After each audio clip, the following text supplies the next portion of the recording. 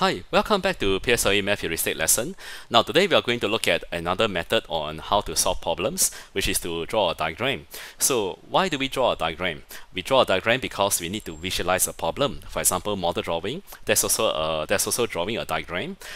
So sometimes when we can't draw the model, then what do? Then we may have to think of other methods, other ways to solve the problem. So another way will be to draw a diagram, which is any diagram, right? Any diagram that will suit the problem.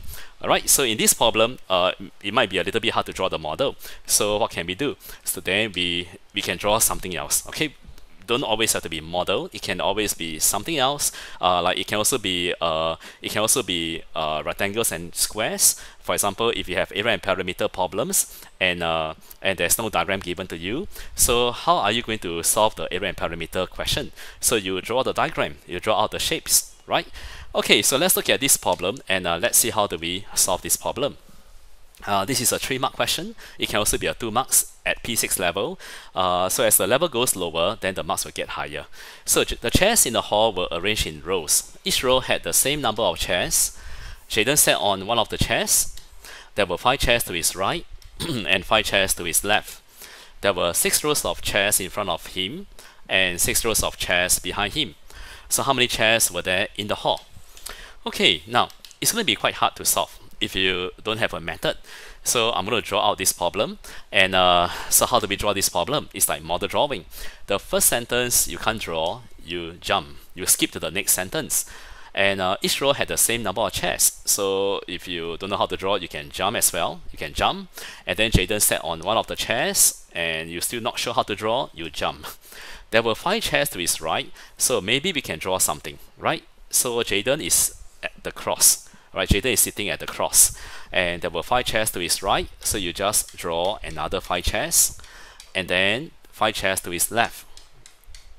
Okay, so what's the lesson here? Now, the lesson here is any sentence you don't know how to draw, you jump. But maybe some of you tell me that, oh, you know how to draw the first sentence, then go ahead and draw the first sentence. Otherwise, you can skip the sentence and until you come to a sentence that you can draw. Okay, so there were 5 chairs to his right, 5 chairs to his left, and there were 6 rows of chairs in front of him. So you can draw a line to represent a row. So there'll be 6 lines. So 1, 2, 3, 4, 5, 5, and 6. Okay, let me try again.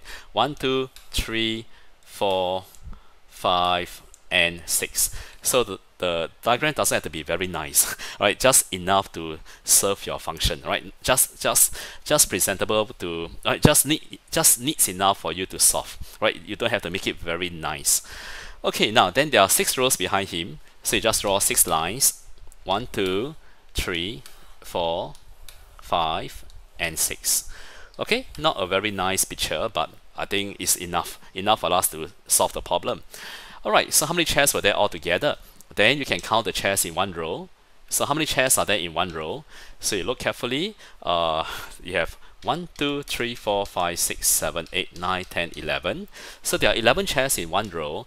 And how many rows are there altogether? So you have 1, 2, 3, 4, 5, 6, 7, 8, 9, 10, 11, 12, 13, right? 13.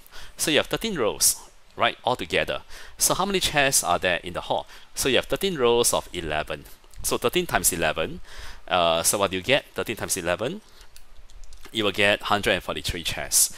And that's how you solve this simple problem through the method called draw a diagram. So when do we use this method?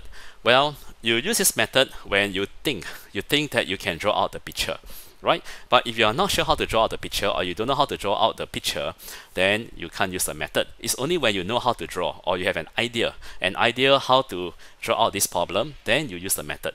So if you don't have an idea of how to draw out this problem, then you may want to switch method to some other methods.